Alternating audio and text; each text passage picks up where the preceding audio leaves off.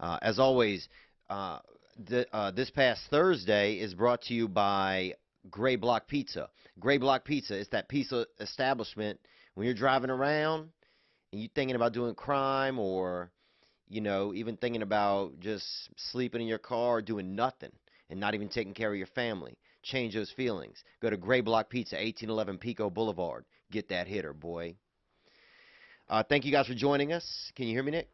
All right, we have our second guest ever that is going to come in the studio in just a moment, and this man is a beautiful man, and I'm going to tell you that out of the gate. And this is Mr. Tait Fletcher, and just so you know, he has a really solid MMA background, and I'm reading some of this information. He started at one of the best MMA gyms in the world, and that's Jackson Winklejohn. From there, he became one of the best grapplers in the world, becoming a champion. He played an important role in shaping MMA.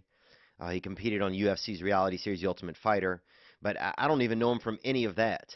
I know him. He's a Hollywood stuntman, and I know him through self-help and that sort of thing. And I have not had many conversations with him, but every one I've had has been a little bit of a guiding light for me, and I'm happy to have him here in studio today. So let's welcome Tait Fletcher.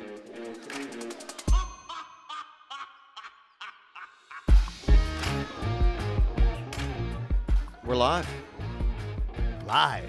Wow, we're live, man.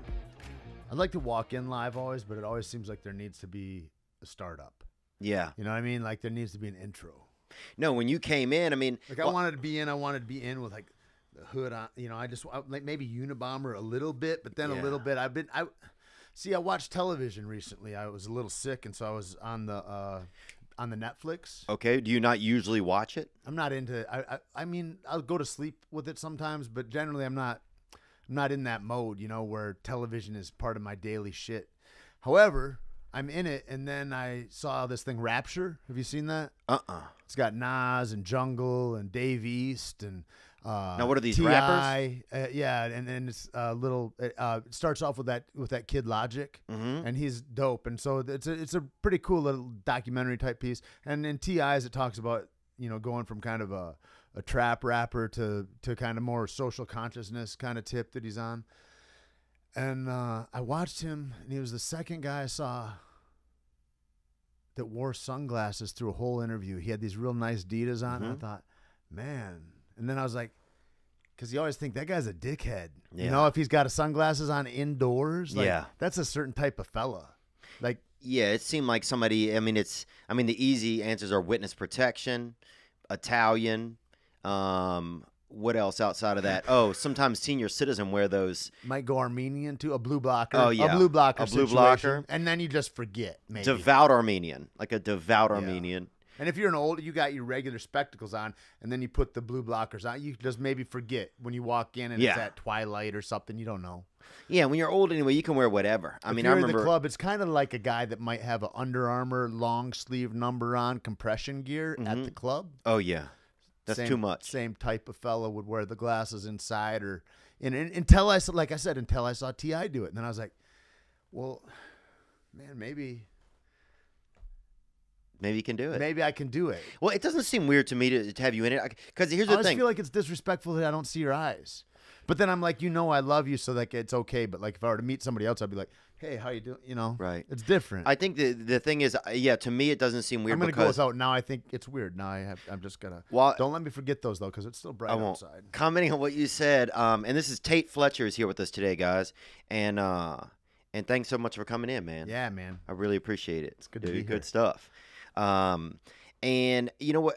I didn't think it was weird that you had on sunglasses because, like you said, I trust you, and I know that you're an okay person. I guess if I didn't know that, or if I didn't think that, then I would maybe wonder what's going on. Yeah, you'd have a thought about a fellow like that because he's not Italian. Right. I know he's not. Yeah. And not Armenian. No. Even though he is friends with Sam Tripoli. You know, Yeah. whatever. Yeah. But that's just acquaintance. That's just not acquaintance. Genealogy. Yeah, that doesn't get you in the DNA like it's like No. like you need it to qualify. No, you're not rampant in my RNA structure, dog. Now, first I want to ask you about the caveman coffee because I just learned that you are one of the proprietors of Caveman Coffee. See that right there? I wear the CC on my chest. Oh, that's cool. Yeah. Oh, I didn't even notice that. See that there's another well-dressed fella in the room. And people, yeah. And Nick is here. Nick, how are you? I'm doing really well. Thanks for coming in, Tate. Thank you. You got the gold and black on, which is a good, strong look. I like that one. I like that one, and I really like the black on black, too, but it's my number one choice. Yeah, definitely. I haven't shrunk this one. I wear out that black on black, but the gold in the back, this one makes a statement. It's good. It Yeah, snaps. yeah. We got some new stuff, too. I'll make sure that you guys get some. Yeah. No, I'd love to have a Caveman Coffee stuff.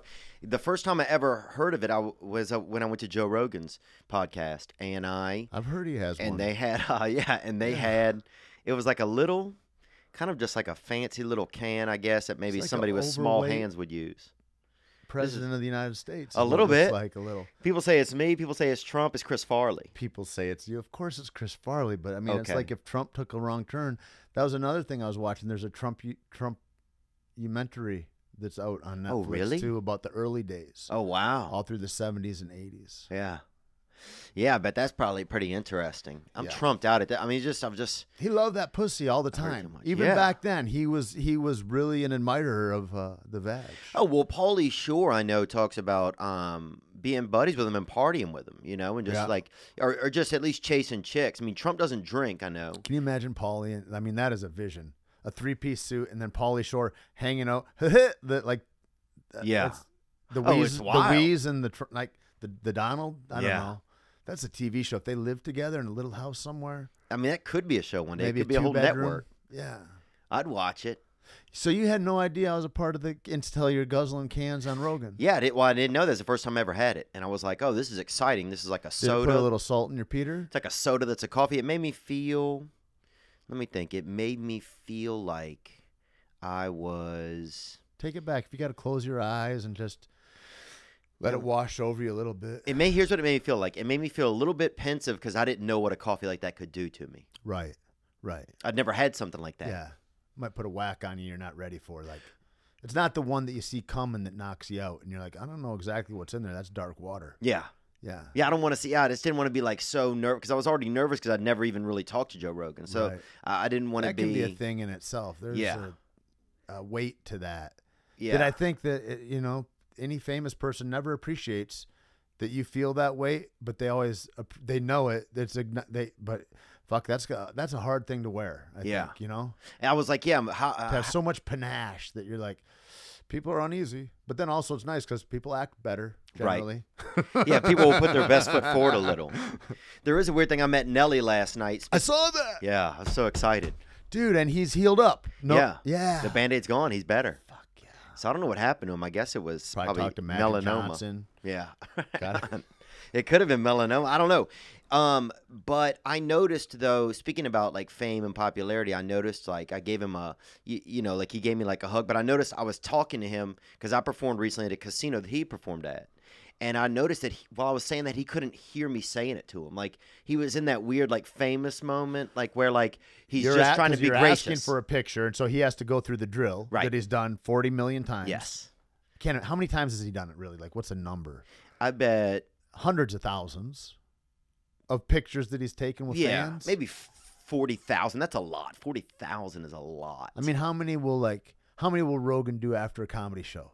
Maybe 20 or 100. Oh, if he wanted to stay and do them all? I've seen him stay for a long time. Oh, I didn't know that. I mean, I see people catch him in the hall and they'll catch him in moments. No, but like if you go see him in Texas or something, and then he comes out and he might do 500. Oh yeah, in that case, yes, it may be that many. And so Nelly, it's like that for decades. True, 20 years. Crazy. Yeah.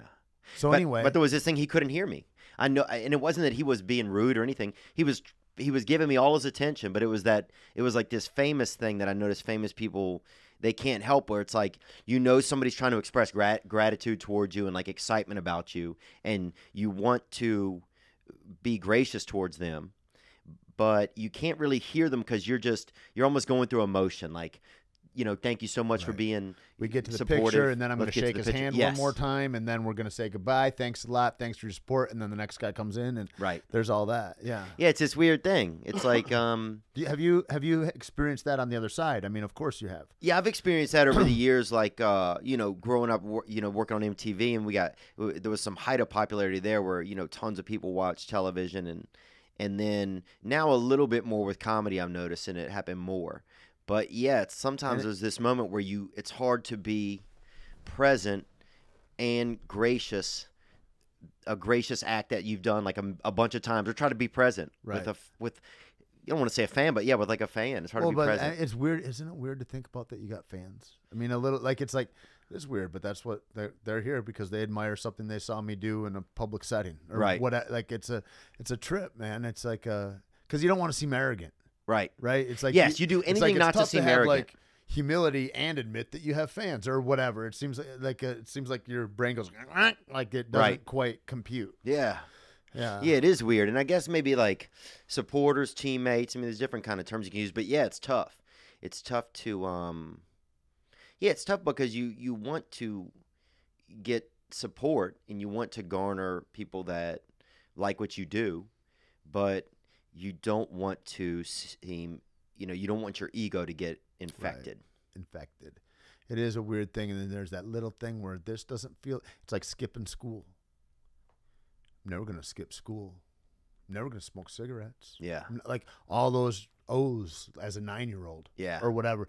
And then you don't skip school. And then you finally you're like, and whatever, the right circumstances come up and maybe you skip school. Yeah. Sure is easy to skip school the next day after you skip it that first day, but if you don't skip, like, it's like there's a block there. And so it's hard to like temper the throttle, I think, Mm-hmm. as opposed to just keeping the throttle off. Like, it's like abstinence in some ways is like, that's really the only way I'm going to keep this ship together is like, I can never skip school or else pretty soon I'm just not a student anymore. Right. And I think it's like, it's a thing like that. Like, you gotta kind of, it's like there's always, I don't know, that ego. It's like this, the only kind of thing that has perpetual motion in this world is our ego. Yeah. And that grows all by itself without any attention at all. And actually, the worst thing is the less you pay attention to it, the more it sprouts up. Like, the more you pay attention to it, that's the place to be. But it's hard, and it hurts your emotions, and it tears you up, and then it breaks you down again. And like that thing about getting yourself, I think, physically, intellectually, emotionally, spiritually, all in line, is that it's never there. You've never arrived. You've got to tweak those dials all the time. Constantly. And on that, and you got to smash it. Like, dude, I'll tell you, I did this. I got No, so I much love to this ask combo you, because but no, man, it's great. But and ego is one of my biggest fears these in shoes life are right now. amazing, dude. Thank you. Those Converse? Yeah, they're Converse, and I just ordered a pair from China, right? And then the website that sent me a link seemed real Converse shady. are already pretty cheap. You got to order from China? Look, I didn't mean to. They're already $30. Yeah, well, look. Now, You're outsourcing sneakers as an individual? oh, I didn't mean to. I just ordered the first site that had them. So then this Chinese company sends me these shoes. It's not the shoes I ordered, right? That's not good, man. It's kind of like a China, woman's rain China, boot. Wherever you are, get it together. Yeah, and it's like, and now, but now woman's they're rain asking me for boot. the money, and I canceled the payment, and now I feel bad because they're like, we need the money or my boss is going to be upset, and now I'm like, You want to know what happened to me? hmm. Because fuck them. That's Yeah. what I say. Fuck them. I signed up at this you heard of this place, Equinox? Yeah. Listen, I go in there because I'm maybe going to beat a bougie producer or something that's going to make me into Dwayne Johnson. I can't even stand to go in the place. Yeah. I mean, cucumber water is not really my jam, you know what I mean? And Yeah. so I'm in there for a while, and I fight the good fight. And my buddy Rico, he goes to it out in Dallas, and so I figured it's an overall gym that you can go to, and that's where I'm supposed to be, right? In some way, like the gym I work out at, we're on cement, we're outdoors, we got rocks and shit like that. That's my wheelhouse more. You Wow. know what I mean? So anyway, I go to cancel there, and I'd canceled in November. And I sent the email to the supervisor and to the manager, and then they said, well, you're going to have to send a proof that you have a bill from another place. And like, I have a home, a business, all that in Santa Fe, New Mexico. And I was like, well, I'm just traveling. I'm on a job for work. I'll be gone on Waco for this next 3 months. And I'm not paying for this, and I don't come here anyway. So bye. So we did all that. And then just yesterday I looked at my bills again, and I go, how And they come still I'm billing. still getting charged? Yeah. And so then I call and I do the whole thing, and they go, oh, well, we don't have that email. Can you resend it? And I resend it. And it turns out there was a letter wrong in the email back to them. And I was like, that sucks. And she says, listen, I'm going to come halfway and I'm going to give you half the money back. And it's like 2 yards a month, man. It's like $210 a month or something. Expensive. It's like expensive. They fancy. And so she's talking about like $400 instead of $800 or something like that. I was like, listen, like, I just got to say that this is wrong. Like, you're doing a thing as a huge corporate endeavor to do the wrong thing ethically. Like, you're choosing the wrong value system. Like, it's nothing to you to give a few $100s back to not leave a horrific taste in my mouth. Right. And this just looks like you're petty, chintzy motherfuckers, right? Like, you get that, right? Like, and really, I just want them to know that but that's like that same thing. And that's like, if you're not solvent in your shit, and that's not like, let's have an equitable deal. Right. If it's not good for both sides, it's not a good deal. And let's Yeah. not do bad business. That's what you call bad business. Yeah. Yeah, it's my tough. I public mean, shame in Equinox. no, look, in Equinox, they used to have this man there that would he wore headphones. He had on a neck. First, he wore as much accoutrements as you could get. Mm-hmm. And first Accessorized. One of those accessorized fellows. Dude, he had the Horace Grant goggles. Remember those? The ones like Mm-hmm. the first basketball guy, like the Kurt Rambuses. And maybe put a little sleeve on just up to the elbow, just so his forearm muscles didn't wear out and cramp up. Yeah. Well, look, but then he had on he had on a bandana. And then he came out with like this sport neck brace or something. Like, I guess he strained his neck, which I don't think he should be working out after that. No. He had on the neck brace, and then he would jump rope in the middle of the Yeah, fucking thing with a children's jump rope that had like the little, like the pieces that separate, the red and white, red and white. Yes. The children's. Oh, and every day people would video him and just make fun of him. And one day, finally, the rope broke in the middle, and just all the pieces went everywhere. It's like confetti. Yeah. And I ran up and grabbed 2 of the fucking pieces and put them in my pocket. Right in front of him. I never said anything to him. Right in front. Brazen. Just brazen. But I got that piece. Yeah. I needed that. Yeah. But yeah, man, I wanted to think about that ego stuff, That's just, that's one of my biggest. It's a huge deal. It's an infection. The way it changes for me too is like after you get good, like jiu-jitsu is great for that for a long time, but like after a while that you're not terrified to do that, and then it's uncomfortable. It's important to be that uncomfortable and to have that practice and to keep you there, but like to go deeper, then it's another thing, and like to expose yourself, right, in all the ways. It seems like we feel like we should protect ourselves, and really the growth and courage comes from exposing ourselves everywhere. Do you have like moments in your life where you feel like you've had to do that kind of like? Always. Yeah, I've had, you go from being like a junkie to a sober person to a barista to a professional athlete to running a business to like everything is like, I'm not the thing I was, because all the shit that I've done in my life has been like, I was this thing. I completely cannot be that thing anymore. And so now you're this thing. So it's not even like you're taking an old skill set and laying it over. It's like, you need to be brand new now. And that's a scary place to be. And like, especially like quitting fighting is a thing like that, where it's like guys will stay too long. Yeah. Because it's scary to find out who would I be without the adoration and the pride and all that stuff that having this moniker affords me. And so who am I beneath all this? And so do you remember like some specific moments kind of that? Because I can imagine that. I can imagine. It's the same thing for you. You've been through it.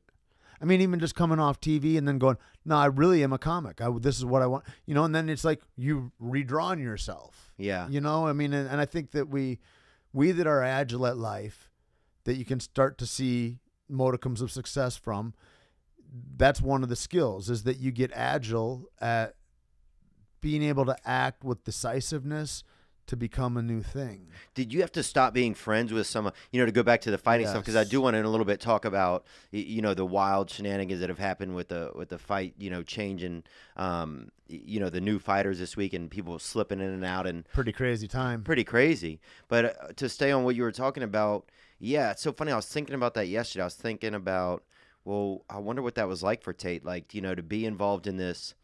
Did you see that MMA and the fighting and stuff was growing so much, and did you feel like, fuck, like I'm getting off of a space shuttle? Like, or what was some of that? Or did you just feel like it was it was a ride that was like a regional ride that then, when like guys like me, Diego, Keith Jardine, Carlos Condit, like all those guys started fighting, we were watching the UFC and Pride and things like that, but like the SEG had owned UFC at that time, and then it was dark for a couple of years until Zuffa came and picked it up, and so their fighters were still fighting.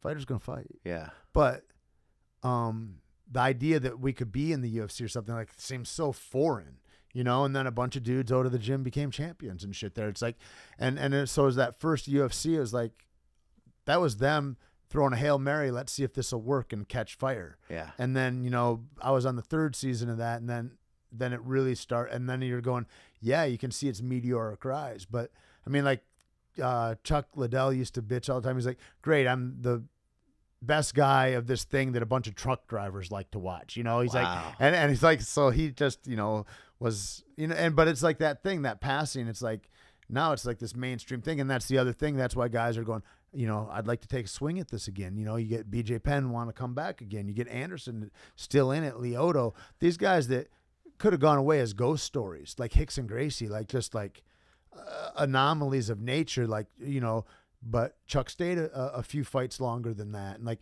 but it's easy to do, especially as the thing that you're about to be disengaged from is taking, it's hard. That's a hard choice for a fella to make. Yeah.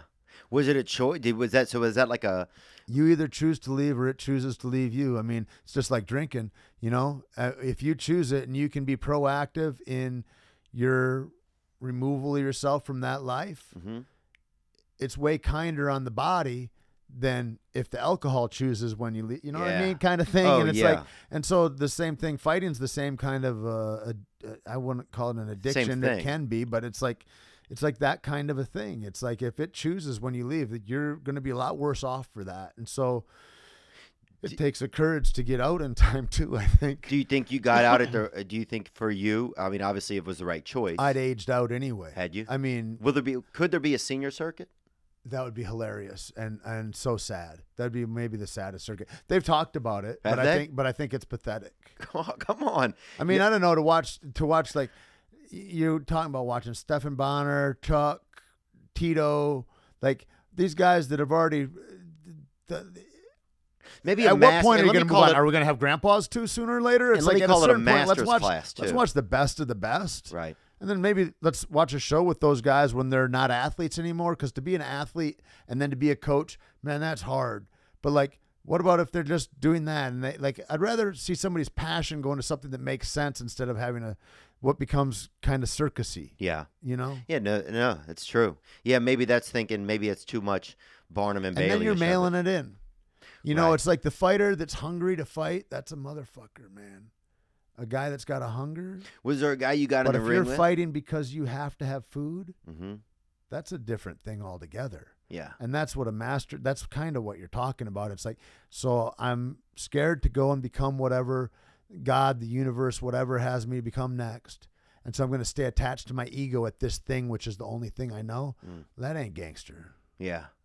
And the crazy part is, and you throw an ego in there too, it's like, yeah, it's hard to know when you are being resilient and staying in something and being passionate, right? And when you are beating a dead horse, or when you're beating a dead horse, yeah. And no one really, it's hard to. And if a friend tells you, are they a friend? It's just, that's such a tough spot to be in. Well, and then as a fighter, if you bring up doubt, so I've infused doubt in you, what are you going to do when you're done? If you start thinking about that too much, you're going to lose the day, man. Yeah. And you got to be present in the day to win. And so like that becomes a conversation that almost by necessity, by design, you must push off, you know, which is a tough thing. Yeah. You got to have some tunnel vision. You almost have to have some tunnel vision in that sport. Yeah. I got to work with a friend of mine on a TV on a movie recently, he's an active guy still, but he's been around for a long, long time, and talking about that. And he starts bringing it up about like, maybe, you know, what he wants to do next. And I don't know, he's real talented at what he does, but is there 5 fights? Is there 10 fights? Like, and what does that look like? And what does it look like? Because now you've got time that you're taking away from when you start the next thing of what you are. Right. You push that off 5 more years. Well, would it afford you a lot? You know, so you kind of have to start doing projected math in your mind about like what all this looks like. And his name, Damasio Page, he's got a great like record. He's a fantastic athlete, but it's like those guys that are still viable, good, vibrant athletes like that, it's like at a certain point you go, how much more does my body take? You know, Yeah. One of the guys that blows my mind still is like Diego Sanchez, still in the game since he was in Ultimate Fighter 1, man. Wow. He won that. Like that was his right. Like, and he was fighting, I don't know, 4 years before that. So it's like that's a hell of a career, you know. Josh Barnett, you look at these guys that have been around for forever. There's not a lot of them. Yeah. There's not a lot of guys that have been doing it that long. Like, And at that point, is it a love? Does it transform from them believing? Do you think, you know, or do you guesstimate that it transforms from them believing that they could still be the champion to them believing that this is my life and this is just what I do? I think there's a choice that guys make, and they go, I'm a journeyman fighter that's going to kind of be the guy like that maybe holds the line at the top 10, or that holds the line for, you know, if a guy's on his way out. Like, you're either a guy that's fighting for the top, or you're just a guy that's in the space that's going to be a highlight reel for somebody on their way there, you know? Wow. And I think that's the way I saw it anyway.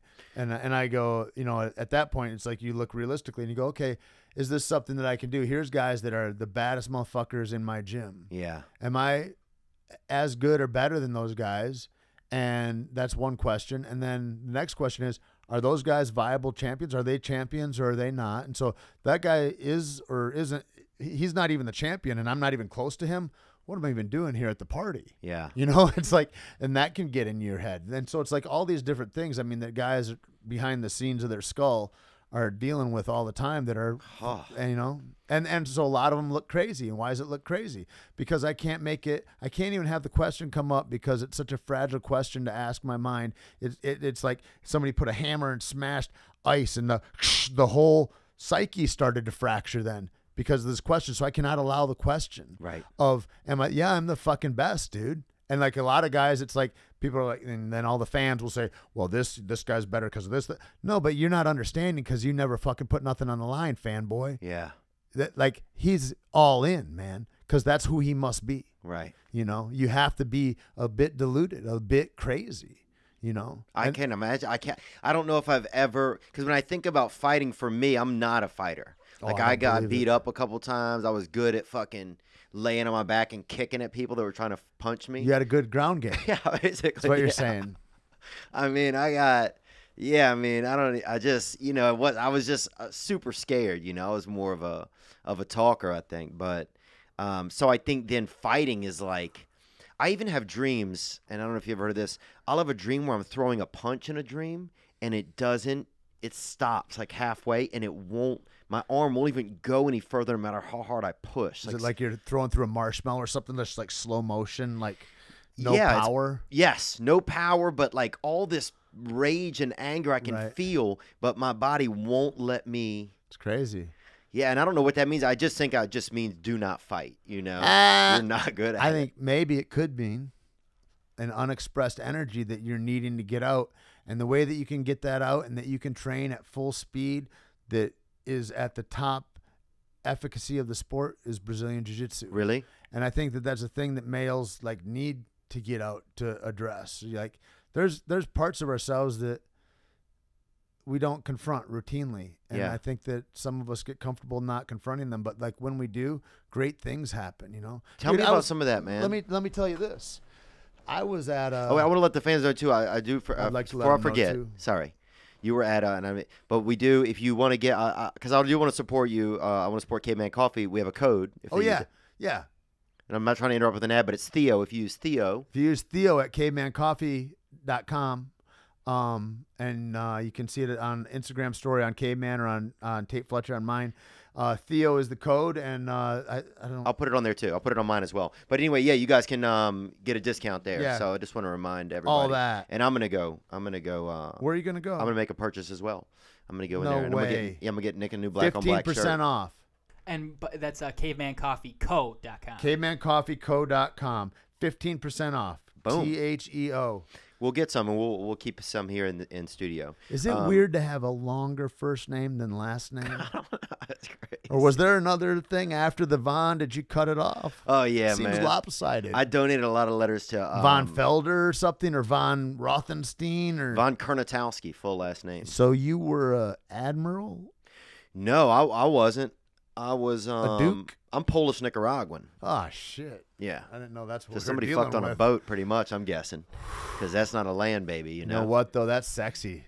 Yeah. I mean, really, against Yeah, all it could. odds. You know, I think. Well, I was trying to get more back into my Latino culture and try to, I'm trying to take more Spanish. My father taught me some when I was young. It seems odd for a fellow looking at you the way you look, like a beautiful blonde-haired boy with green eyes and pale skin, like to talk about your Latin roots. Yeah. Just falls on me odd.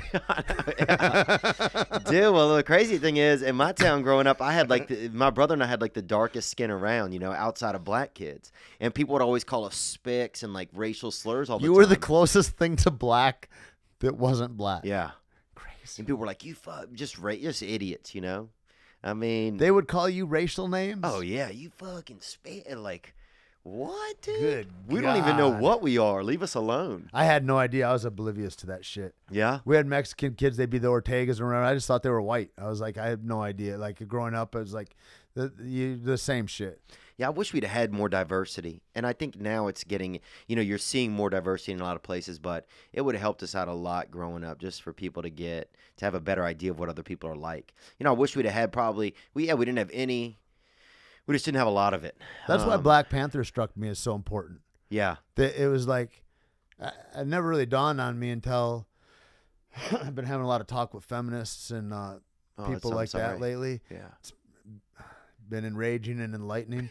It's amazing. Like when you go, okay, I just want to hear like, how come maybe you think whatever. And one thing that I was enlightened to was the fact that any images, like if you go in the courthouse or you see statues or you look at the money we have, there's no women or people of color on any of those things. Yeah. You know what I mean? There's none. There's just white dudes. Yeah. And so if you look at all that and you're a little kid and you're not a white dude, that's got to read a certain way. And that I was like, okay. And then I watched Black Panther and I go, holy fuck.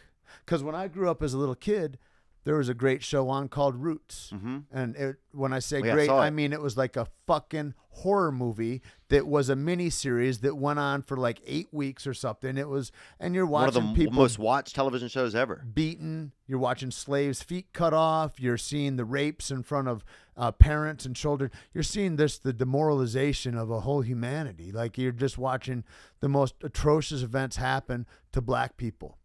And if you're a black kid watching that, O.J. Simpson was in it. was he? I had no idea. Yeah. If you're a black kid, you watch that, you go, that's available to me. That's my skin, and that's what people can do to people. Like, I never really dawned on me like that as a kid. Never dawned And then on I go, okay, you're born in 2000, and you grow up and you see Black Panther, and you go, wow, some people are good, some people are bad, but like I'm from Kings. I could be a superhero. And that's that's some different shit, man. That's a different consciousness from the gate. It's like, so we marginalize people with subliminal shit that like, and I just was never present to that before. And I go, oh my God, it's like I woke up a little bit, you know? Yeah.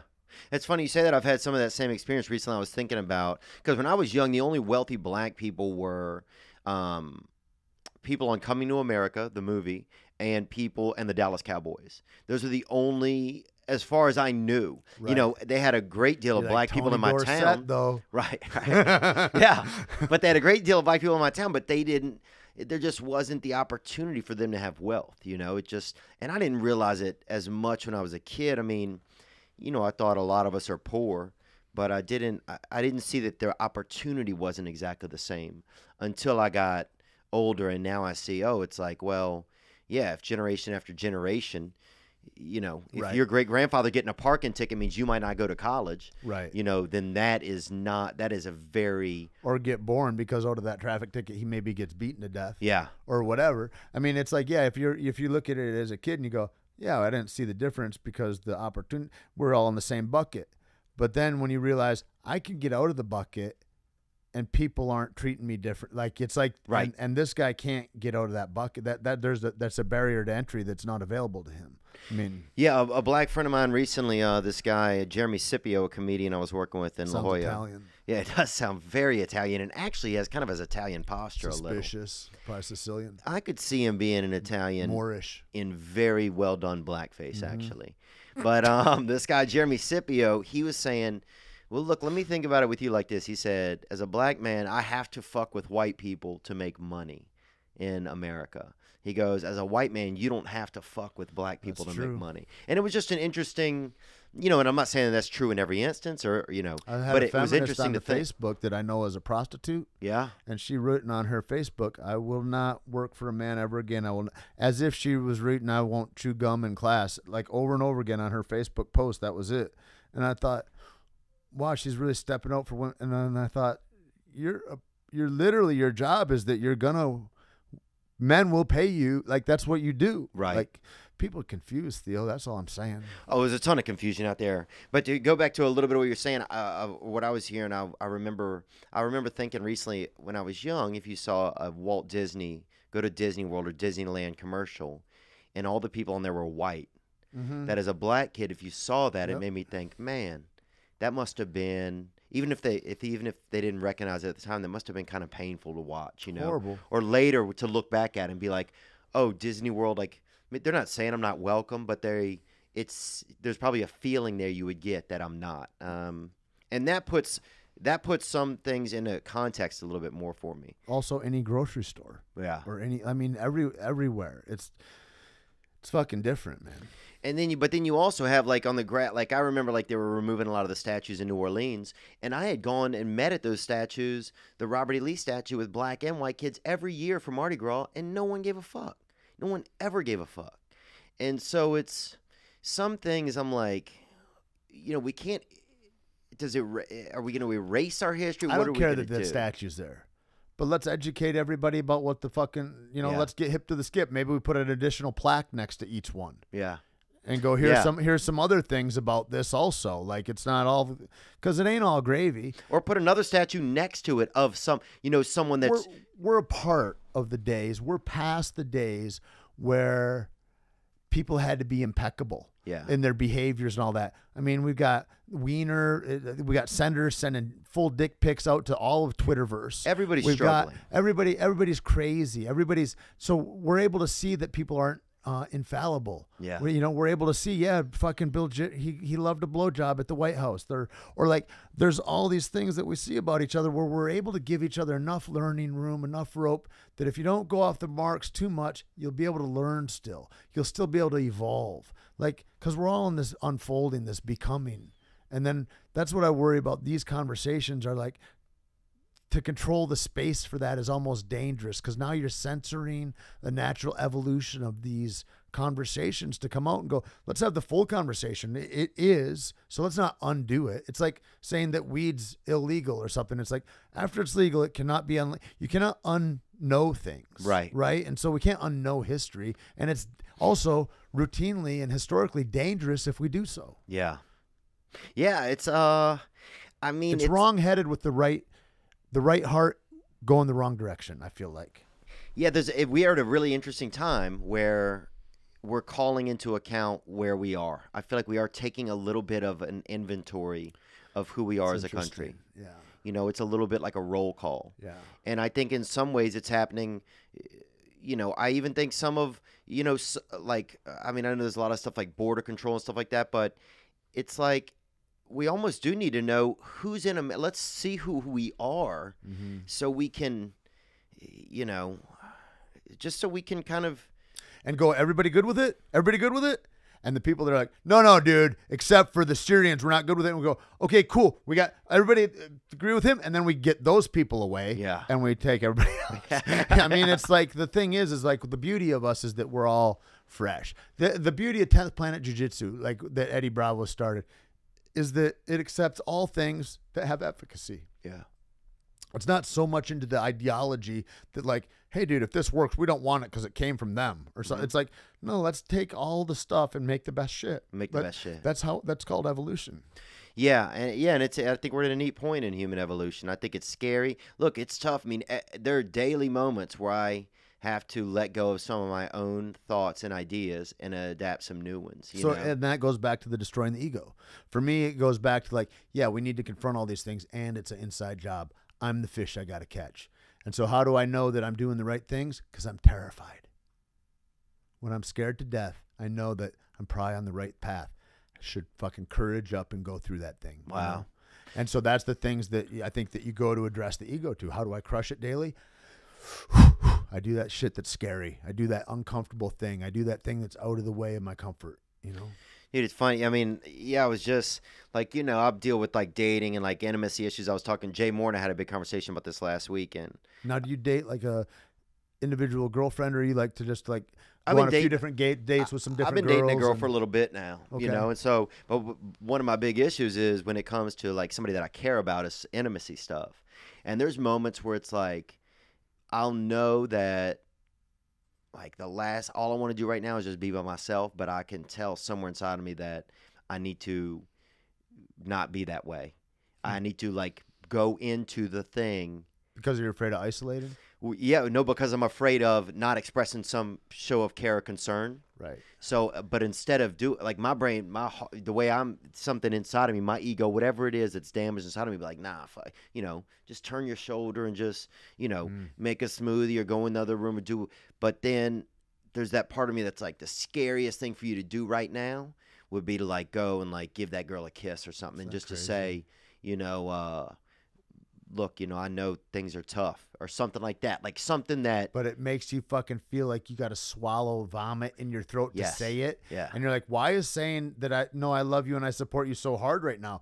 Yes. That's like being supportive. Like that's the biggest thing almost, is just even being supportive. But that thing of like, why is it at certain times I get my emotions so bottled up that it feels like I'm going to throw up in my own mouth to say that I care about you? Like, and it's like, that's the time to do it. I made a dude buy a dude flowers one time because he did the wrong shit, man. And he almost beat this dude up at this recovery function where all these people are just fresh and trying to have a bright new life and all that. And like, and he had a pool party at his house, and he said, you know, this dude stole my mom's watch, you know, and which is shitty, right? And yeah. So, and he might have grabbed him, might have slapped him, whatever, something like some public shaming around peers, and then found out that his mom took that wasn't a thing, and I go, dude, you got to make it right somehow.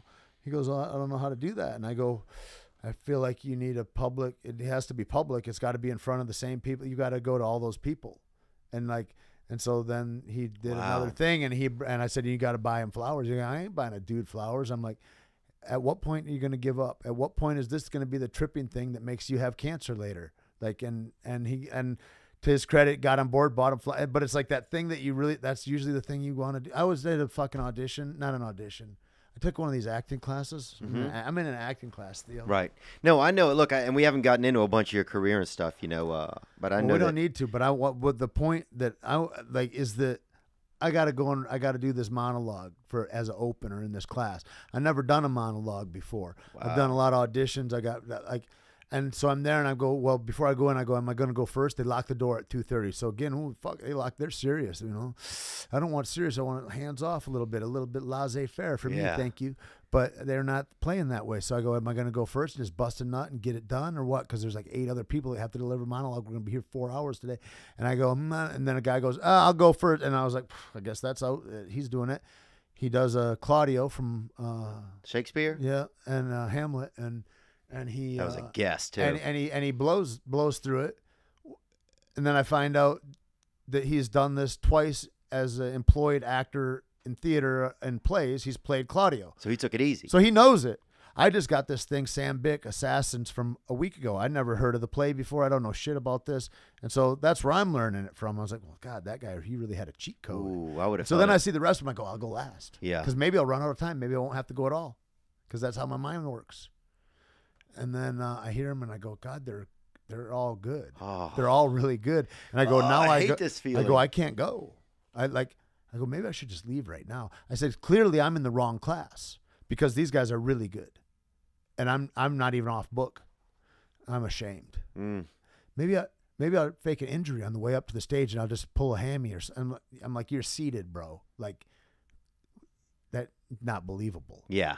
And then it's like, if you can't pull off a monologue, but now you're planning to pull off a fucking. So then I go up and and it's the last thing and whatever, and I go and it's horrible and it's all that and anyway, the thing is going out of there after that experience and all the outrageous, ridiculous things that your head contrives for you to worry about. You're not getting kicked out. Nobody's going to laugh at you. Everybody's here to learn. This is what you're here for. What the fuck is wrong with, like, all the thing, it doesn't make any sense. But the growth afterwards of walking through the thing, like, I felt myself pop in my car later. I'm like, I'm different than I was. Yes. And I used to get that feeling from jiu-jitsu and shit. Like, but so that's the thing is I go, where's an engagement that I can get in life where I can do this continually, where I can confront myself just to be able to be a normal dude that I can tolerate and not have to kill. And you find that with jiu-jitsu? And I find that with jiu-jitsu. I find that with whatever the hard thing is. I think you can do it with, like if you go to get great, if you endeavor to be great at something, and then you get in a little bit, and then you get in really deep, and you see how deep the water is, and after you know enough to know that you know a lot and it's easy, and then you know a little bit more to know that you don't know shit, and you're in those waters, no, that's the important water. But you got to get out over the reef to get into those waters, you know? You got to try. You got to intend to suffer. You have to have intentional suffering. And then you get freedom in the rest of your life. And now when you left fighting, was there some of that with some of your next endeavors? Like, was there something you tried that didn't pan out? Everything, dude. Everything's a failure in my life. Like, I'm not a fan of any of my shit. Like, everything I just see where it could have been better, different, whatever. And I feel like with wherever that goes, if you start a business, I don't care if you start a t-shirt company or something, like whatever it is you're doing, it's like there's so much to learn if it's to be a sustainable thing. And now my thing is like I've got a few things popping and I'm like, okay, so you've breathed life into these things. Who are you if you're not a good steward of those things and they turn to dust? Like you're a son of a bitch, man. Like you've got to be responsible. Like, and that's part of the thing. It's just maturing of going, I've got a responsibility to this thing I've created now, and I want to be a good steward of it. It's like the first time I got any money, man, I went to find guys right away that knew how to deal with money because, that's great. Because I go, I want to be a good steward of this thing. If I don't care for this energy, everybody says they care about shit. You know, I'll watch a guy and he'll be like, yeah, I care about this gym. I care about it. I care about it. And he works for the dude that owns a gym. And I see that same dude walk by a fucking Kleenex on the floor 4 or 5 times an afternoon. I'm like, you don't care. Care is you're wiping the leaves off the plant. You're watering it. You don't just say, I care about that plant and your hands off. Yeah. You're in it, man. I can see your care. And like, and that's the thing to get to with these things, I think, is to really endeavor to show that, you know, you're a steward of this energy. Yeah. Who cared about you think most in your life, do you feel like? Cared about me? Well, my mother. Yeah? Yeah, I'm sure. Yeah. Is your mother alive? Yeah. Yep. She lives in Santa Fe. Ooh, that's a beautiful area. That's why she's the reason I cut my beard off last year. Oh, really? Yeah.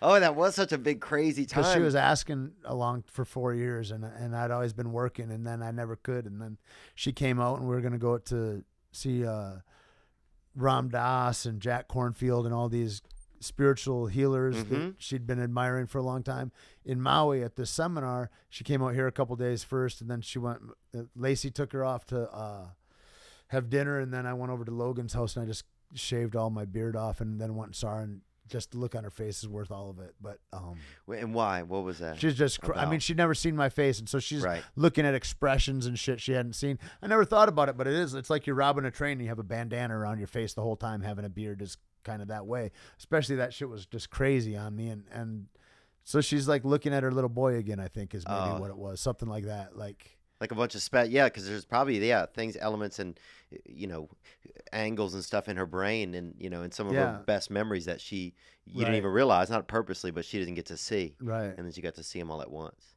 Yeah. I bet a moment like that really lets you know how much she cares. Yeah. I mean, just even almost intangibly. Well, all of it, man. I feel like that's one of the, I guess, big guiding things. I feel a responsibility to her too. It's like, why not kill yourself? Because your mom's still alive, Right. It's like really, there's days and it gets like that, Yeah. I mean, I remember burying one of my best friends. He got killed by the police when we were kids, and we weren't kids. We were, I guess, in our 20s, and his mom, and standing by his casket and looking at him, and her bawling, and she squeezes my hand and she says, Tait, you got to stop, man. She says, you're not supposed to bury your kids. I'm not supposed to bury my sons, man. it's daunting, you know, like things like that. And you go, there's a higher responsibility here, whether it's to supernatural beings or whether the beings right here, but it's everywhere, man. And I feel like I tried to shirk my responsibility as a human for a lot of years. And I felt like I didn't ask to be responsible. I didn't want to be born. And then you go, this is what is. And if I want to live any kind of a spiritual life, I have to accept what is, and then I have to be responsible with that thing, and with the energies that I create. I mean, that becomes a calling. And I think even like it's like with art or with whatever, it's like there's a responsibility. If you're to enjoy the fruit that your art gives you, there's a responsibility for you to throw your art away routinely and create new art. Otherwise, I mean, and it's like, you know, you're fucking 60 doing nursery rhymes, or you're doing things that are yesterday's news. And that's what I really admire about all the comics that I see, especially, is that, like, I watched Tripoli's deal the other week, and I'm hearing material that I've known 10 years, you know, that he'll never do again. Yeah. Because now it's memorialized. He's been a good steward of it, put a box and a bow on it, tied it up. It's off and now into the new things. And watching Rogan do that continually every year for the last 15 years I've been friends with him, and watching Ari Shaffir do that, and it's like I get to see what success looks like when I'm around other people that have a real high regard for what excellence of their craft is. And I think that me surrounding myself in those circles, I mean, I feel privileged to be able to, and then also it's what I demand. It's like, if you don't have that kind of a consciousness, I probably don't fuck with you. Not that I don't love you. Yeah. But there's only so much time, and I got to be careful of my energy, and that's affected by my surroundings and by the biology around me. Yeah. No, I love this, man. Your sweater, I can't get over. Oh, thanks, man. Well, I haven't mentioned it yet, and I just keep. Yeah. It's good. Dude, I chaired a meeting today in this. Really? Yeah, Westside Pavilion, which was really, and I just didn't want, this is black. It's the perfect time of the year for it. It's everything, dude. Everything. I just wanted something that would that would contrast with these black chairs. It worked. I'm going to know better next time if I get invited back. I'm going to dress better for sure. No, please come back, man. No, I love hearing what you're saying, man, because these are things, it's so crazy that I just feel like I need to hear in my life right now, you know, like even just personally, you know, I need to hear that, you know, about letting go and about surrounding yourself, you know, with people that you believe can keep you in a better place and your conscience in a better place, and people that you admire stuff that they do, even if it's outside of your comfortability zone, because like you said, there's only so much time. And it's like, man, if I waddle around some here with some people, or some people that are bringing me down, or some people that are just taking from me, and that that aren't not helping in a greedy way, but that aren't just meeting me halfway. I need to be interested. Yeah. You know, is how I feel. Or about meeting it. me halfway. At least you know. Go, if I only got room for these people around my life, like my picket fence, I call it, right? And and it's good to have a person that's super advanced in one hand and somebody new on the other hand, right? That's a good balance to have, man. That's a conduit of strength right there that happens. But the thing is for that close circle, if there's somebody that doesn't really contribute with positive energies in whatever way that is, and they're just kind of there, I have to understand that I'm making a choice to not be as good as I could be. Because this could be a spot that somebody that's super vibrant and into this whole vibe and is a contributor could be in, which would enhance it. And so am I doing everybody else in my circles a service by continuing to fuck with somebody that's like, no, man, good enough's good enough for me, and I'm just mailing it in? That's cool, man, but that's not an energy I can have, because I want to start mailing it in. I'd like to retire into nothing and be a lazy, fat, shooting dope on the couch motherfucker. Yeah, in the park, But bro. I cannot afford to, man. I cannot afford it. And it looks maybe meaner or more cutthroat than it is, but it's like my very life at stake in a way. It's like if there's not progression, and it's like I'm not chasing wealth, and not that I don't want all that, But it's like, that's not what my progression is. My progression is so I don't kill myself. My progression is so that I don't become so nihilistic that drinking a bottle of bourbon and sitting on the side of the road is just as good as driving a $100,000 car and being in a loft and being able to be inspirational and helpful to a bunch of different people all around me. Yeah. It's the same thing to me at a certain point. Right. And so if I don't have people that are fucking engendering my health and my vibrance towards a greater life, it's not about the fucking trappings, man. It's about my soul's at stake. Yeah, it's about you and I just being here to be a good son. The only one I got to be clear about that with is me. Right. And yeah, and why am I protecting myself? Because my mom's still alive. Yeah, because you have but you have responsibilities. You know? At a certain point you have responsibilities, and it's almost scary to think that you do if you think about some of your emotional responsibilities, or if you take them on like that. Yeah. You know, to be a son, to be a brother, even to be a friend. I was talking to a friend earlier. Yeah, to be a friend. And I was like, you know, you get hypoglycemic, you turn into a not as nice person, and all the time it's like people have to remind you, have you eaten today? And it's like, if you're not doing the basic shit to take care of yourself, I just can't fuck with you, man. Yeah. I'm sorry. We're at such a different place. If we're troubleshooting to get better all the time, and you're troubleshooting like at how to step around a mud puddle still, good luck, man. But you need to be around other mud puddle steppers. Right. You know what I mean? I'm over here trying to do some consciousness shifting shit. Right. Yeah. And that's just how it is, man. And it's like, not everybody can help everybody. You know, some people are too far down the road to be able to do this or that or whatever. I don't know. I don't know what it is, but I know it's something I need to be careful of. I don't have it all worked out yet. I've been writing it. I'm trying to write a book, Theo. Oh, I could see that.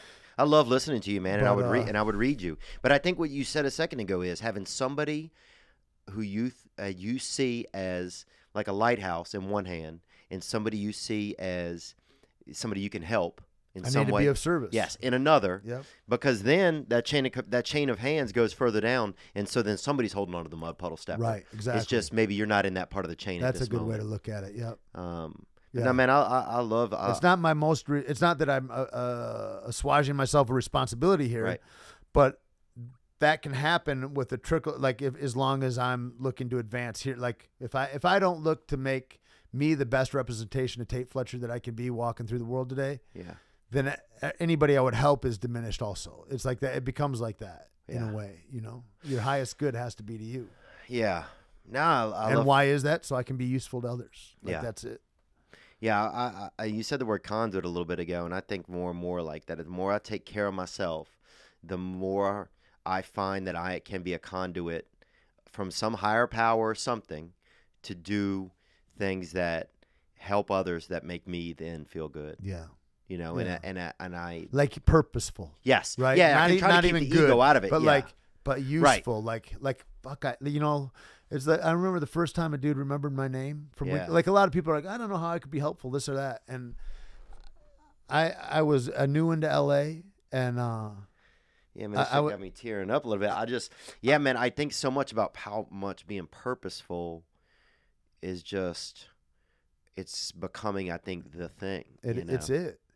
Listen, like where this guy's helpful to me, I came back the next week to the same place, and the dude's like, Tait, how you doing? He's got no fucking reason to remember my name. Yeah. But I mattered, and it was the first time I mattered. Like it felt, and you can make somebody feel like they matter if you just fucking get out of yourself enough to remember their fucking name till the next time you see them. Yeah. And it's like, it becomes that thing. And this friend, you know, there's a lot of people in America. It's weird because we have more tents than ever. I've never seen, I don't know if tents just became popular, if people are just really calling it camping instead of homelessness. Yeah. But like right on Sunset, like in downtown areas where we never had it before, on Beverly Boulevard and La Cienega, there's tents set up last night. And I was like, this is crazy, you know? And with all that going on in America, and we got a president that's saying we're winning like crazy. And people in the middle are like, life's always hard here. It's always kind of been sucky. And it still is. There's no people with tents there because people don't want to live in Indiana or whatever the fuck it is. Yeah. And so they don't feel that. But it's like here on the fringes, man, we're falling apart a little bit.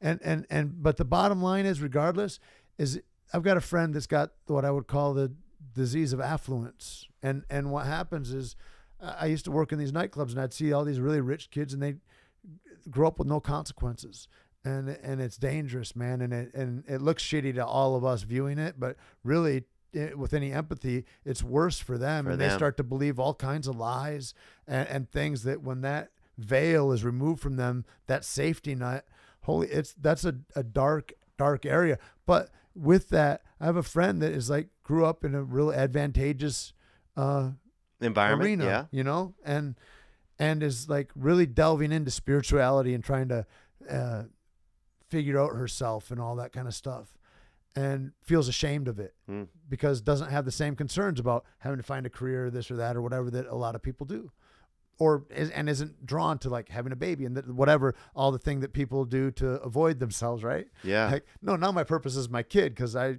was too scared to confront my own life and I don't know how to live it, so I shit out a kid and I'm going to show them how to not do shit too. Yeah. So she's making some real courageous choices is my point. But like, what does Oprah do? What does Leonard Cohen do? What does everybody do as soon as they get papered up? Man, they try to find God. They try to make sense of it all with spirituality. Like everybody looks towards those common universal vibrations that echo through all of our hearts and souls and connect us all. We're trying to curate that vibe of the universe, man. That's what everybody tries to do. And so at whatever point you're trying to do that, that's the right end game, I think. Yeah. And so when you say it's turning more into this consciousness, I'm like, I feel like that's the right place for us to go. Yeah. And there will be a schism. There will be a divide, you know? Yeah.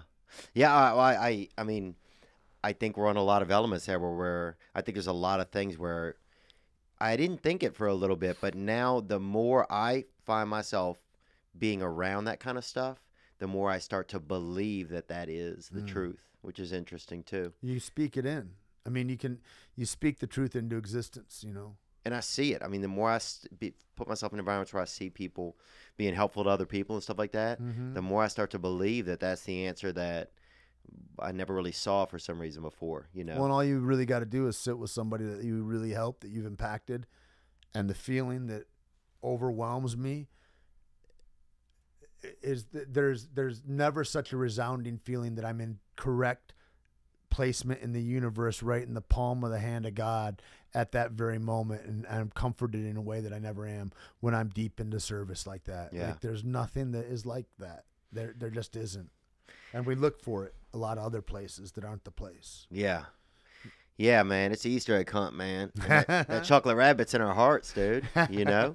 Yeah, I want to talk about the fight. Okay. But real quick, I want to talk about you talked about Brazilian Do you Jiu-Jitsu. only go a certain time on your podcast? No, we can go however long. But I know. What's your general time frame? An hour and hour, a half. 2 hours? Hour and a half? Yeah. I don't even know how long we've been talking. An hour? Hour probably. Been about an hour, and yeah, usually about 90 minutes, seems like. Cool. Yeah. But You're only the second guest we've ever had. No way. Yeah. Really? So we had Jay Moore last week and then you. Yeah. Cool. We just got into the new studio and so it's been awesome, man. And Nick has been so helpful. And That's dope. And Chris Perez has been so helpful. He's not here. Nick has to train him so we can have I always wonder because it's interesting to have like just like I really like just conversational podcasts, and then like the way like Schaub does his where he's very regimented and pretty rigid in like he's making a real show, like a finely designed show, you know, which I'm like, ooh, you're like an adult, you know, but he's like the most adult out of anybody that I've seen going. Like, and everybody's got these different tacks that they're taking, and some people are no, we got to keep it underneath an hour because attention spans. And then I was on Rogan once, and we only went for an hour because we both had to blast. And that's the only thing people complain about, that it's only an hour. And I'm like, there's no rules here. Yeah. So it's just interesting to see all the choices that we all make inside the space, you know? Yeah, I think we're still learning, you know? I think, we're still learning. Like, I was so nervous to put out the interview with Jay Moore. No, why? I think I don't know. I just get nervous about, I guess part of it is that a lack of some parts of self-confidence, and then that I don't want to, something always about me that I don't want to waste people's time. Yeah, I hear that. There's this big thing, and I've always felt that in a weird way. I don't want to waste people's time. Like, I get that. Because I don't know if maybe I always felt growing up that, like, man, it's crazy. I never even thought about this before, but that somehow that I was a waste of,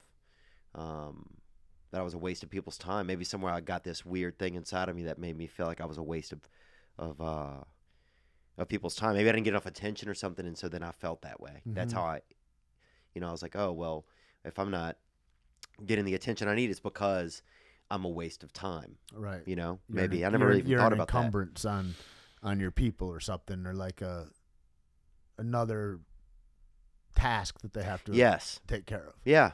Yeah, so I never even really turned it like that a little bit. But I want to know, how can Brazilian Jiu-Jitsu help a guy, what ways can we see that something like that can help people outside of the physical element, ways that they never thought of? Like, what are other things? You kind of touched on it a little bit ago. I think a lot of it can happen with almost anything. It's like coming here. It's like, to go to what you're saying. It's like, I'm nervous coming here to be on a podcast with you, which is, in essence, I'm nervous to come and have a conversation with my friend that I really admire.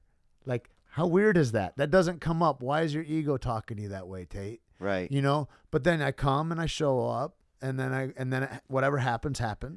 And then I go, well, I'm not nervous now about putting it out, because fuck it. I feel like a jackass anyway. Might as well just expose it, put it out. It is what it is. And I just go, and I throw it all away after it. But it's always before for me that it's bothersome. But it's like that way to drive to a gym, to an acting class, to a jiu-jitsu class, to a wherever you're going, whatever it is you're undertaking that is takes some modicum of discipline. Mm-hmm. If your Weight Watchers meeting, whatever it is, if you go there, regardless of how you feel about it, it's better almost if you feel like there's no way I can go. I don't have time. I hate this. That's even better. And you go anyway. Mm-hmm. If you just, so part of it was like training contrary action. I would go anyway, and then I avail myself to the process, and then I walk out a different man. And it happens every single time. And so, and that's just what happens with the gross construct of going in, coming out, right? Of That's anything. just that, right? Mm-hmm. And then in jiu-jitsu, man, I get to problem solve life. I get to forecast life. I get to look down the road. I get to troubleshoot what malintents are going on. I get to create subterfuge if I want. I get to manipulate a little bit, and all in a language that only you and I are speaking to each other, and nobody else is really listening. And even people that are watching that could listen, that know the language, they're not seeing everything because there's so much pressure and counter pressure and different points that they can't know that either, that only you and I that are communicating. And it's like, so you're having these it's a fucking conversation that's going on. Jiu-jitsu teaches you a language with which to troubleshoot. And then after you and I are finished, regardless of the outcome, we go to help each other to clean up our shit so that we'll both have a harder time with each other next time. It really doesn't make sense if you're looking at a competition-based lifestyle. But what Darwin wrote about in Origin of Species was not competition solely. His intent was to talk about how we are born of cooperation. And through, when we butt up against each other, we cooperate ourselves into a tighter knit, better, more efficient version than we were previously. Wow, so tribal. You know, and that's what happens in jiu-jitsu all the time. And the thing is if I just want to be the best, if I want to, you know, solve my ego, then I just keep killing you. Same triangle choke every time. I kill you with the same thing. You're like, this guy's got a great triangle. It's like, nope, you just suck and don't know my trick. Right. And I get to stay there forever as the boss. But if I show you my setups and I go, hey, here's what's happening, dude. And when I do, don't let me do this, dude. You let me do this every time. Don't let me do this. And I teach you how to avoid my triangle. Now we both get exponentially better. Yeah. The other way robs you, and it robs me. Because I'm not going to grow. And I'm not going to grow. But now that you're growing, I have to find another way. I have to get great at, I'm already great at the one thing. Now I got to get great at another thing. Now I have to find other roads. Now we're both in this place of exponential growth. When we share, when we open source it. And that's the only place I've seen that happening. I mean, Elon Musk takes that shit from jiu-jitsu rooms. That's what we're doing in jiu-jitsu. We're problem solving and we're helping others to get to a place of evolution at a much faster rate than we ever could. And that becomes only when the ego goes away. Yeah. And yeah, ego comes up, gets confronted, gets smashed. All that stuff happens in there, but it's a healthy playground for it. You know? Yes. And it helps in all the ways. You know, I've got a daughter that's 21 years old. And wow. she is I didn't know that. She was adopted when she was 3. And I didn't see her again until she was 12, and then when she's 17, she reached out again. There was a lot of stuff, and we talk all the time now, and we see each other now and again. But to tell her something and say, hey man, when you're fucking with these dudes, by the time you're 27, here's what happens. She can't believe that because she doesn't know jiu-jitsu. Right. She'd have to trust a dude that ain't been in her life ever. But I can go easily with you and say, hey, when you behave this way, it allowed me to take your back, and that's why I strangled you. Shit, that happens in 2 or 3 minutes. Like, you can completely unwind and go, oh, yeah, if I'd have thrown a whizzer in there, that would have happened. And you can overlay the microcosm of jiu-jitsu with the macrocosm of your whole life. So if I can go, dude, if you keep fucking with this company or with this thing or whatever, in 10 years, this is where that goes, right? You see... And you start to believe, you start to see systems. And so it started to overlay systems and positions in life when, like a lot of guys that are black belts in jiu-jitsu, they got great technique and this and that, but that's not what being a black belt really is, man. If you can't overlay that shit into your whole life, you're missing the point, man. Yeah. And there's levels to this shit, as they say. Yeah, no, I mean, I learned it even just in, going to some 12-step stuff that I start to, little things there pop into my life, and that's where it helps me even the most. It's everywhere. It's just learning like a little bit of how to adjust the template that I had. I think it's like getting in touch with universal truths. Yeah. And then believing them and going, I'm going to use the technique now, Yeah.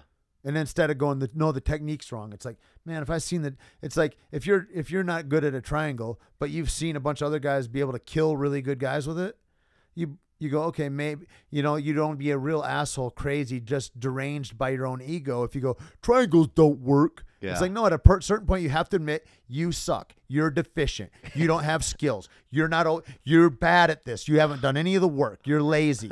You have to, and once you can, but if you just say triangles don't work, you just walk through that guy for life. And we all know them. Sometimes they're 80 years old. They just get old. But if you're able to go and have that land on you, go, it's my responsibility to make the triangle work. Well, now we have a place where we can learn. And that's what humility is, right? Being teachable. Yeah. And so I'm like, how do I always break myself back into that? So a lot of humility can be learned through those.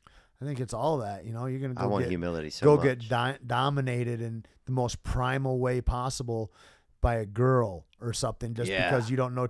There's not much more that is a humbling aspect to a guy where you got to go, I don't know anything. I avail myself to the process to learn, or else you go, that's gay. I'm out of here. It's like you're one or two guys. You're like, when confronted with that, you're one or the other. I've been the second guy a lot of points in my life, and I certainly don't want to be that guy anymore. Yeah, I mean, and once you get ashamed of being the second guy long enough, you go, okay, I'm not going to do that shit anymore. Because I lose eventually by just saying, by just having the judgment.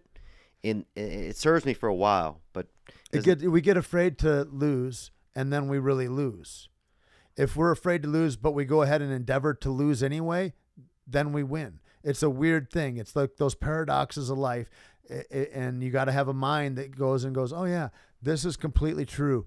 This is opposite of that, and it's also completely true in the same space at the same time. Yeah. It's like, and when you start to look at life like that, you go, okay, it's my responsibility. Everything is my responsibility. The relationships aren't 50-50. There's nothing like, it's all 100% my responsibility. That it all lands on me if I want to get better. And the choice is, do I want to grow, or is stagnation okay with me? Right. And sometimes if you choose stagnation is okay with you, that's okay too. I've had months on the couch. Yeah. Also where it's like that, and until that grading, it's just the consequence for me is higher. If I let it go long enough where that grating in my heart where I say, dude, you could be better. You could try harder. You need to start. If I let that go too long, I'll destruct. Yeah. And so I've got to pay. I just have to be sensitive to that for me, because there's high consequences if I you don't monitor. If I employed. Yeah. I mean, it's like there's a price to pay that I'm not willing to accept the cost for. Yeah, not anymore. Yeah. Let's talk about the fight a little bit, man. Okay. Thanks so much. Yeah. For just having a conversation. This is cool. It's been a fun conversation. I love it. Yeah. Thanks, man. It's been really cool. I want to talk. I'm a Tony fan. Oh, you are. And how do you feel about that? I watched his whole career and really love and admire him. And he's a champion. He's a champ, man. And if anybody is gonna beat that Russian son of a bitch. It's him, I think. So then I look at Brian Ortega, who is also game to fight him, and then I look about the 145 champ coming up to fight, and that's a bad motherfucker too. Like, I don't ever want to count that guy out. He's a lot like Diego back in the day, is how he lands on me. But the ground and pound, the last time we saw Nurmagomedov fight, he fought with such ferocity and he's fighting a real G. Like, I was like, you're not going to grind anybody out at this level. Because they were talking about that in the pre-show. They're not, he grinds them out and he's going to wear them out. I'm like, not at this level. Like, with lesser guys, even in the UFC at that weight level, but like, not at the top 10 level guys. You're not gonna grind somebody out and make them quit and take their heart. Right. And then you watch him do it. And I was like, that is a vicious controlling ground and pound of a guy that's just better at those points of control. And then, because it's two things: to be able to control like that on the ground and keep a man from having his hips get up. And also then that's one thing, which isn't hard to do, but to create an assault, to be able to take one of your limbs to start smashing that same guy while you're controlling him, that's baffling. That's an art, man. That's hard. And you got to be so much better than the guy that you're beating, or he has to be clipped, which he's not. That's not a guy that's shaken because you were devastating on the ground and hit him with a shot. It's because you took him down and you're so much better at controlling that you can actually control and free up a limb enough to create horrific, furious, nightmarish damage on another body. And that's at the top level of the game. It's going to be an exciting fight. Is it going to be an exciting fight? I mean, I think it'll be like that. It'll be because you're going to see guys that are so resilient, so tough, that have really like nothing to lose. Like, you've got to fucking go in and just savage it out. And guys set themselves free. When you watch guys flail like that, that's a beautiful thing, man. When they go out and they're like, no game plan, gonna go out, let my training take over. And if they can put that stuff into effect, I think that's a tremendous fight to watch. But I think that eventually what happens, I mean, because he's not good on his feet, right? He's not the best on his feet. Who are you talking about? Khabib? Yeah, Khabib is not. And so... And I don't know a ton about fighting, but I've just gotten into it. Yeah. But I'm super curious about how, like, a guy dropping, coming in at the last minute, what chance is that? Is there any advantage to that? I mean, it's a different, the thing is about fighting that it really rings true is it's a different guy on it every day. I've seen guys that wear belts that are going, I hope I trip when I fall out, when I walk out and I trip up the stairs and knock myself out and I don't have to fight. These are savage motherfuckers that everybody loves. Just because one day wasn't their day, and it's just not, it's your head's not in the same spot every time you walk out. And so, who shows up on fight day? Some guys say, Dana says that a lot. We'll see who shows up on fight day. And it's like, it's really, I mean, there's so many different factors that go, like girlfriends, diet, weight cut, like there's everything that goes into it. Just where your head are you feeling like are you reliving some kind of like it's like there's everything that goes into it. It's a head fuck. Yeah. I know guys that have fucking gone, they've already fought guys and then started dating that guy's girlfriend and then sends them pictures while they're getting their hands wrapped in like there's all kinds of stuff that goes on. That's you know what I mean? Arts. There's the dark arts, bro. Damn. Yeah. Nick, you have a good question? Going back to Tony Ferguson and our discussion about sunglasses inside, his injury happened. He gets a pass all the time. He was doing some press and he tripped over cords while wearing his prescription indoor sunglasses. So people were speculating if that had anything to do with his injury. If his sunglasses did? Yeah, if he would have had those. You want to know a crazy conspiracy theory? Yeah. He's at Fox Studios, right? Yeah. When he tripped, right? He did have his sunglasses on, I just found out, indoors, which maybe he had a compression shirt on too. I don't know. However, you're in Fox Studios and you're one of the most savage athletes. Like, people wouldn't think that it was crazy if they saw you just fucking running through a jungle and swinging vine to vine and grabbing a bamboo and ripping its throat out and just going on. Like, you're that kind of animal. Yeah. Right? And in training, stuff happens. Guys blow their knees out. There's guys, I mean, I've been in where everybody's wrestling, we're doing shoot boxing or something, and somebody shoots, and then another couple goes into him. That guy's got to fight, but now his knee's blown out. Like I've seen a lot of horrible accidents happen at the wrong time, all that. But you're in a TV studio, and then you've hurt yourself tripping on a cord where it blows your knee out to that effect. Did that happen? Or is there an overlord that's going, you know what? You move away from this one, we're going to put him here, and then you're going to... I don't know what goes on behind the scenes there. Right. That all is black magic to me. Do you mean like an overlord? There could be something like, hey, here's an envelope, Tony. Right. Your knee's hurt right now, okay? As you leave the UFC presser at Fox Studios, where it's a completely controlled environment and you're not doing any fitness at all, and so your knee's hurt, here's your envelope, and then just we're going to take care of you, but it's going to be 3 fights from now. Wow. Or so, I don't know. I like that theory because Max Holloway, who is stepping in to face Khabib on 6 days' notice, he was scheduled on UFC 222 in early March to fight Frankie Edgar, and he dropped out with an injury. Now it's Khabib versus Max Holloway, and either winner sets up that mega fight with Conor that's off in the distance. So I really like that theory. I don't know. It just dawned on me yesterday. I was like, this strikes me as a little...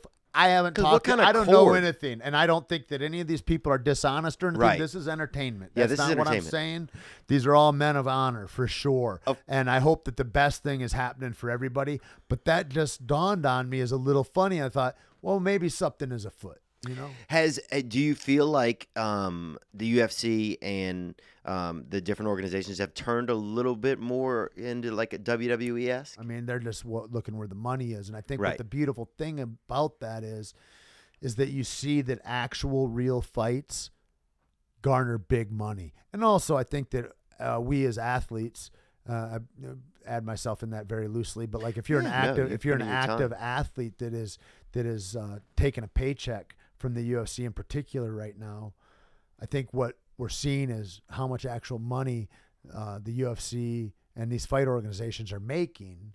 I mean, when they can talk about the idea that they're going to come off of $500 million for an MMA fight purse for a single bout.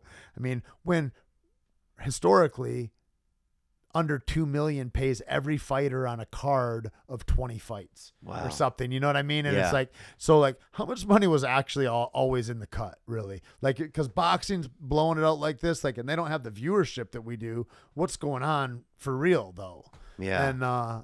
And I think that all that stuff there, we're coming into a leveling where, you know, guys are going to be able to help more than ever. And I'm not one of these guys that's got sour grapes about they're so cheap and this and that. I'm not that guy at all. I'm just saying, like, it just gets more fair. People, they built the platform that everybody's standing on, man. Like, fucking honor that. Respect your shit, goddamn it. Respect what was available, because these men, Lorenzo and Frank Fertitta and Dana White, put themselves on the line with big dollars to be able to make a platform like this that made our sport, man. They did that, you know. Bellator didn't do that. King of the Cage didn't do that. Pride didn't. None of these, you know, they did that. And so for a bunch of us that were going to be, you know, shipping clerks or fucking janitors or you know, school teachers or dancers, lawyers or dancers, maybe, you know, who knows what happens. Take a turn at the circus.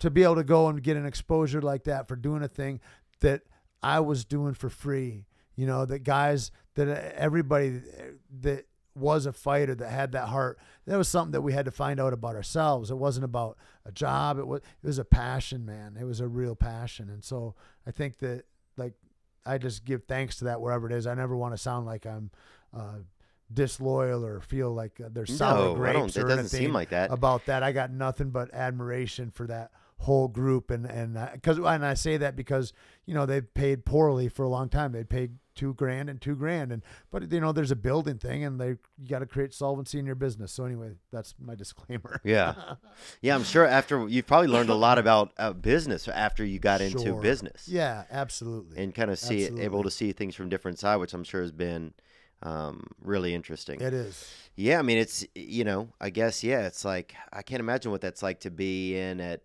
certain levels of things, and then to have it I'm sure it's kind of like the same with like guys like Dusty Rhodes or something. Not to put you in any wild age bracket or anything, but Ric Flair's or Dusty Rhodes or the Big Boss Man. You look at like wrestlers that I watched growing up who weren't getting paid top, like probably what they There's deserved. only probably a couple that really, like Hulk Hogan of that era, maybe the Iron Sheik or something. Like there's only a few guys that probably really got money, yeah. But even before that, like Kerry Von Erich, like those guys, And then you look now, and these guys it's a lot more polished. They're not even fighting as hard. It's a little bit different, Do you think the fighting has always been as hard, or do you think it's harder than ever? In wrestling or in no, UFC? in UFC. Sorry.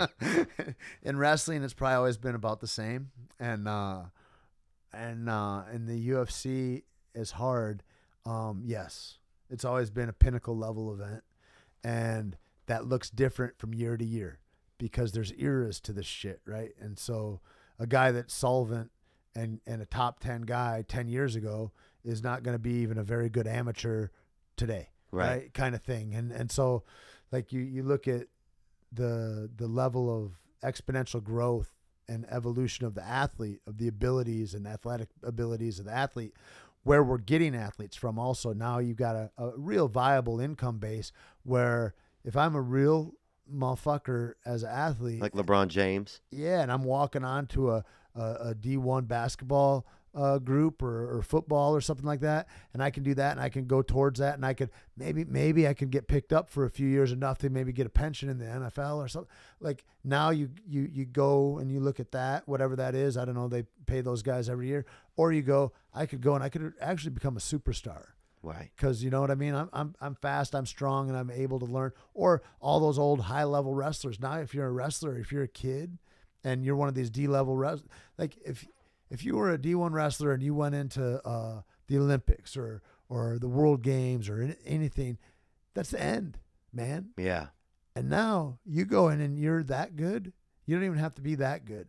But if you're that good and you have a ferocious heart and mind that is able to now learn how to dance on your toes instead of being flat-footed or like all that kind of thing, man, you're a savage. And now there's a real place for you in actual paid sports. Yeah. And so I think the level of athlete, we're aggregating better athletes as opposed to dudes that just came off and had a willingness to express themselves that way. Yeah. And I think that that's what's happening. And now there used to be athletes that would just really party really hard and only be in shape for certain times.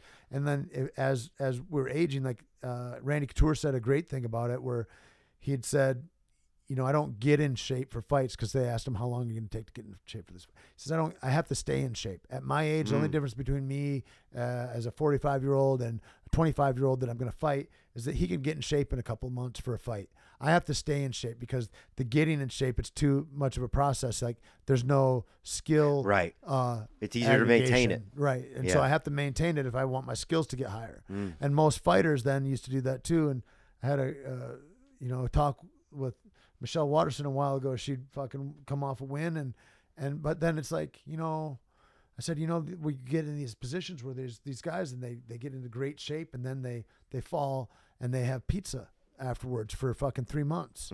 And with that is that's a way to behave, because you get depressed after you fight no matter what, and it comes down and then you have some freedom and you take all the tight controls off. But like, imagine if you just mitigated the time when you went into the hole and you let your weight go out of control and you didn't have to get in shape again, because the next time that phone call comes and you have to start getting in shape, well, if you got 2 months, you'll spend a few weeks getting into shape, dialing your weight in. You'll be worrying about other shit. What if you took those worries away because you knew that just by starting to do 2-a-days again, your weight would come down naturally, and because you never went so crazy with it. Your cardio never got out of shape because you always paid attention to it, because your lifestyle it's your fucking job to be a fighter now. This is what you do. Right. This is your mechanism. Are you not going to keep it oiled and polished all the time? Because if you're not, the difference between you and a champion is they are. You're never going to get there. You'll be the person they step over, because the champion nowadays cannot be the guy that's taking that time off to do cocaine or to do this or that. Unless, I mean, there's outliers, but there's the John Jones. I think that John is able to come in at whatever. Like for Lawrence now, Taylor. He's still able to. But it's like that. You're going to point to one anomaly. Right. The aggregate of the guys, of the people, of the athletes, you're going to have to maintain that. And that's where it's going. So it's getting to be where, you know, you just can't catch up. Where the median level is so high. It's so high. Yeah, and I didn't even notice have a comedy. Like a lot of the best comedians now are sober. Right. You know, or don't drink or never got into it. Right. Whereas it used to be a tool that people would use to probably get more creative and wild on stage. For a while now, it's becoming less that. And they use it for an excuse. Right. Oh, I was so stoned on stage, or I was so drunk, or whatever. Yeah. Oh, I'm sorry, I've had too many drinks, or you know, it's like people use that as their gimmick. You know, it's like, oh, I'm gonna see the kind of drunk guy up there again, and he'll have his cocktail, and it's like that's a gimmick. I mean, and it's like, and that's good comedy in a way, but it's like there's other comedy that I appreciate more, you know, than that. Right. And are you creating the best environment for, you know, for the best you to grow in? Yeah. Yeah, you can't discipline yourself if you're gonna get loose a lot. Going back real quick to the fight, do you think that that's happened before ever? That there's been like fights that have been paid to be pushed certain ways? 100%, yeah. Why is that happening now? I don't know. I mean, I'm just thinking about the environment, you know. I believe it has happened already. I believe it's happened at least twice. Which fights? The only one I'll say that I believe that it's happened at least once is that there was a time when Pride got bought by the UFC, and Pride was a big Japanese fight organization, probably the premier, known as the most savage fighters in the world. Like, if you were to say on a gradient who was more talented, UFC fighters or Pride fighters, and there wasn't a lot of crossover for some time, you would say the Pride fighters are the best in the world. UFC is a strong second. And the UFC bought them. There was some crossover for a while, but eventually the Yakuza, I think it just disbanded. You know, it was a done deal at a certain point. And the UFC owned all the contracts from all the Pride fighters. So they would get guys, they got the Nogueiras that way. They probably owned Bob Sapp. They got Heath Herring, a bunch of dudes, right?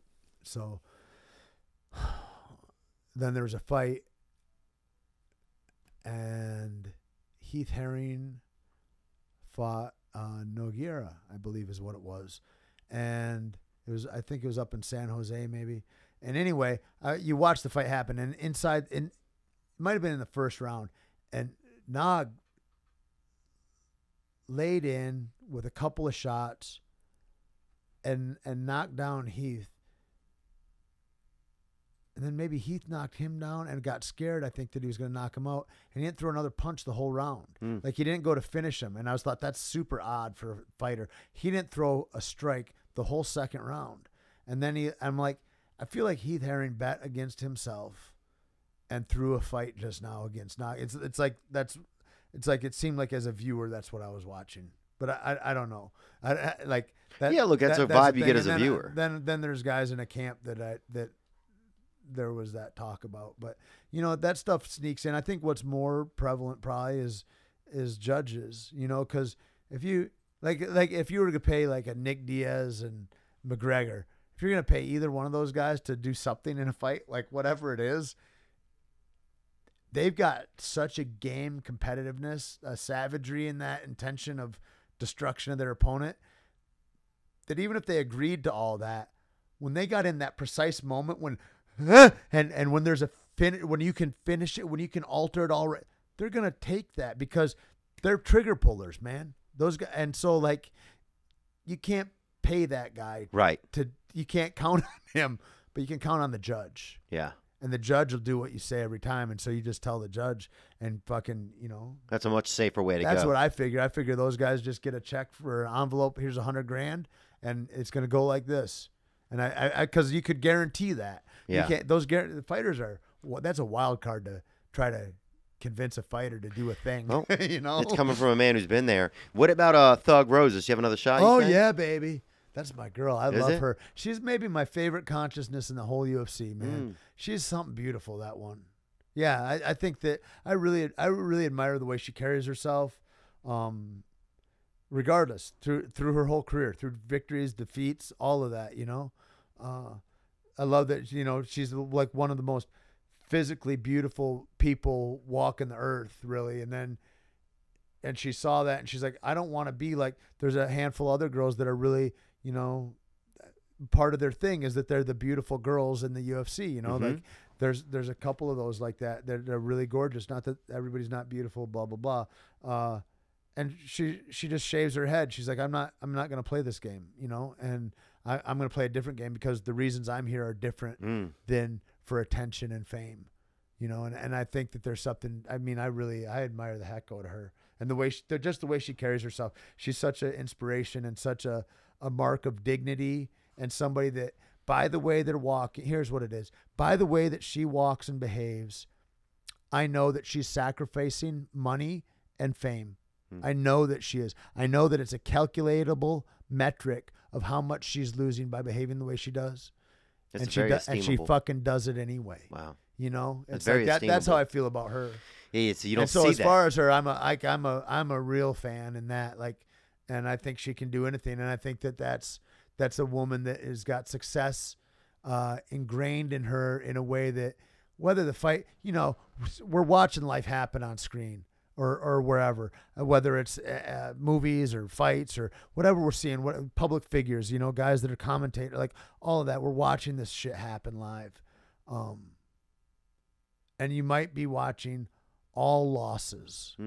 And it's all overlaying the next win, which will also be a loss too when overlaid over the next. It's like we're playing this game of hopscotch of like, I'm going to try my best knowing that this is all just practice for tomorrow. No matter what it is. If it's the Super Bowl today, this is an opportunity I can get better right now today for the next thing. Also, I can't think about the next thing ever. It's that paradox you got to live in. I got to have it all into this fight right now. This is the only thing I can think about. And also, this doesn't mean anything. All this is a next step into my tomorrow. You know, so it means everything and it doesn't mean anything all at the same time. And when you start to live in those paradoxes, you go, I've got to have a higher faith in the universe. Yeah, because something else is going on out here. And so does the fame matter? Does the money matter? No, none of that matters. It's how I walk and carry myself that matters. You know, and some people are real true examples. Doug Rose it's such a great name. Yeah. It's such a great embodiment of that, actually, you know, of what you're saying, like carrying yourself. Yeah, she's a consciousness that you can see just by the way she walks if you have any awareness at all. Does Max Holloway have a chance, do you think? Oh, yeah. Man, yeah, dude. He has a real chance. Those Hawaiian fighters, dude, to me, it's like Northern New Mexicans and Hawaiians. They've got, I never bet against. There's a savagery there, and Max is so good everywhere too. I mean, it's like Tony. He's like a smaller version of Tony, I think, in a way. You know, Ferguson. I think it's a good overlay in that kind of a fight, and that's a savage mentality. You hear what he said when he got offered the fight by his manager? He goes, "Fuck yeah." He says, "This is how legends are built." Wow. Or something to that effect. This is legend shit. He sees an opportunity. Fuck this fight. I see this as an opportunity to be a god, to be a legend right now.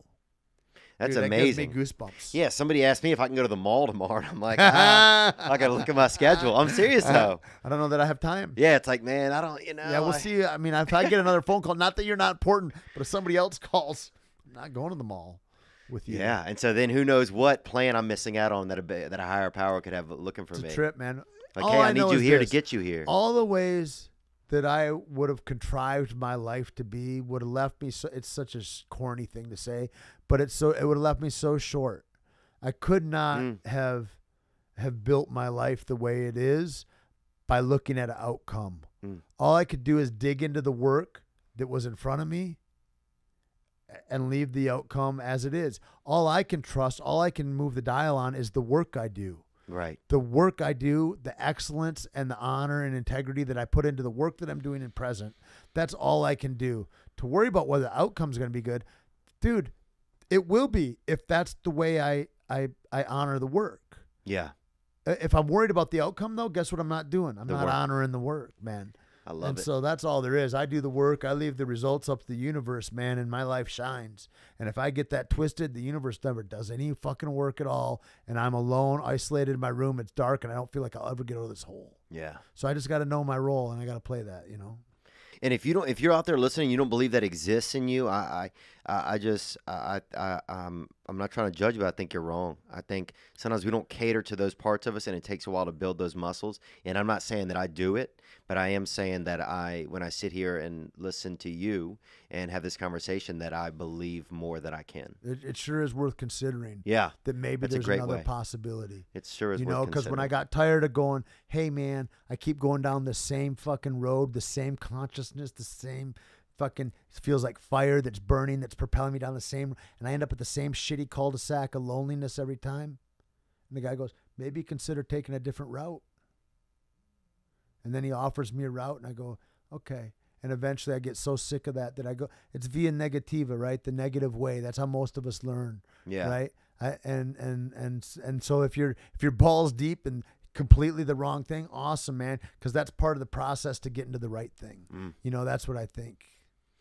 Yeah, man. It's I mean, I could talk to you forever. We'll talk about it another time. Yeah. We'll do it another time. Hey, remember though, Theo at cavemancoffeeco.com will get you 15% off for like the next month. Yeah, let's do that, man, and we'll share that on all of our elements. And you can follow Tait Fletcher, Tait Fletcher on Instagram and almost anywhere. I'm easy to find. And good luck working on the book, man. Thanks, dude. Yeah, it's exciting. Thanks for being here, bro. All right, buddy.